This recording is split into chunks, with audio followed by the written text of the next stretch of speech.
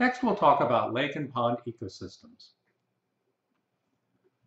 Underwater plants and plankton make up most of the food base for entire pond and lake ecosystems. Plankton are tiny, mostly microscopic, free-floating organisms. There are two kinds of plankton. Phytoplankton are photosynthesizing aquatic organisms, yet they can grow in a lake's sunlit open water photic zone where rooted plants can't. They are producers that release oxygen into the water and serve as food for many kinds of aquatic animals, including the second main type of plankton. These are called Zola Plankton. These are tiny, free-floating animals. Plankton have a high nutritional content and make up most of the living stuff in a pond. Zooplankton eat phytoplankton, and many species eat each other. They can be barely visible, complex organisms, such as water fleas, or they can be small, such as single-celled protozoa. Many invertebrates and small fish eat plankton. Some mollusks, such as clams and mussels, and fish can even filter plankton from the water by using specialized mouth parts and adaptations to gills. Organisms that feed this way are called filter feeders. Examples of filter feeding fish in Texas are gizzard shad and paddlefish. These species of fish spend most of their time in the open water where they can feed on plankton. In the open water of a pond or a lake, it may seem that plankton have no defense to escape these filter feeders except by luck. Most zooplankton and some forms of phytoplankton do have ways to move about. Despite being so tiny, many species can move very quickly. They also may hide among the plants growing underwater. But considering how fast and far even a small fish can move in comparison, plankton make pretty easy prey for much of the aquatic life in lakes and ponds. Now that's good for many of the fish species we know best. These are top aquatic predators in lakes and ponds, and these are the fish we like to catch when we go fishing. Many species of fish get very large, but all fish depend in some way on the many tiny species at the bottom of the aquatic food chain. Species such as gizzard shad are grazers or filter feeders on this plankton. Gizzard shad become prey for larger predator fish, such as largemouth bass and striped bass. Some fish, such as some catfish species, are scavengers and eat whatever they can find.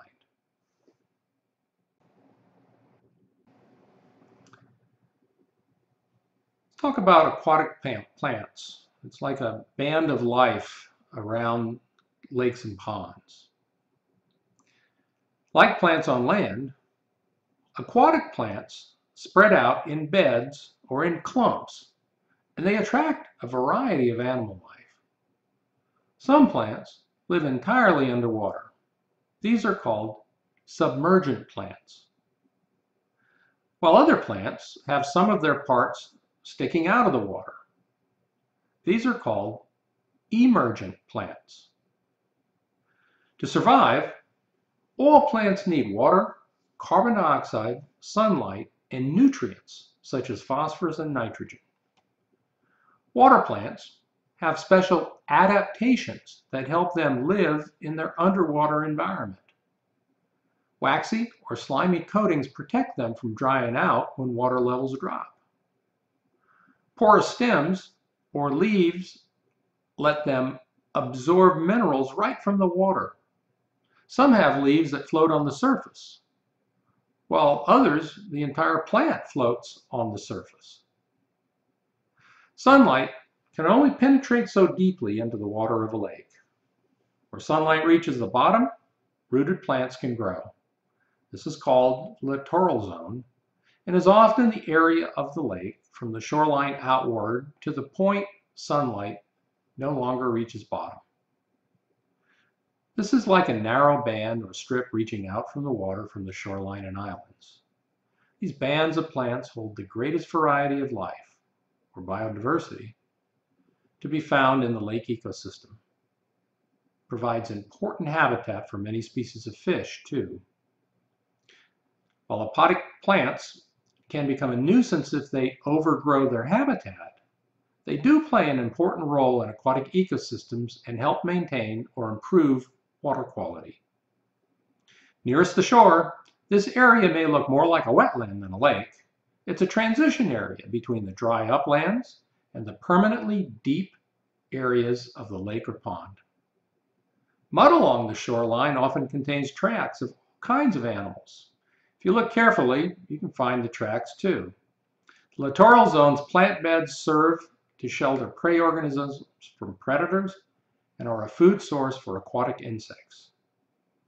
In North America, around 8,000 species of insects spend some or all of their lives in the water.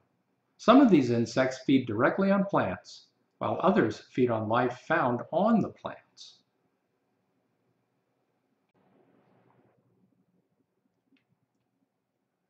There are three main ways that insects feed among a pond's plant life.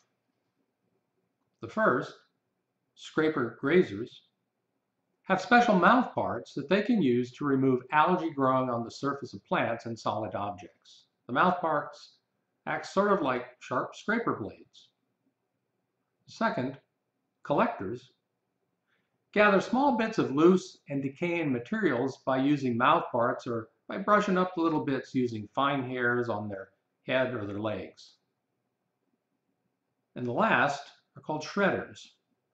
They use mouth parts designed to nibble off and then grind up pieces of live plants in the water or plant materials that fall into the water from plants growing along the water's edge. Omnivorous insects eat both plant and animal materials. Predator insects catch and feed on live animals, such as other invertebrates. In fact, some aquatic insects are fast enough and large enough to catch and feed on small fish and tadpoles. Now, it's not just the insects that are the predators here. Fish and insect-eating land animals, and in particular birds, seek out the insects in the littoral zone.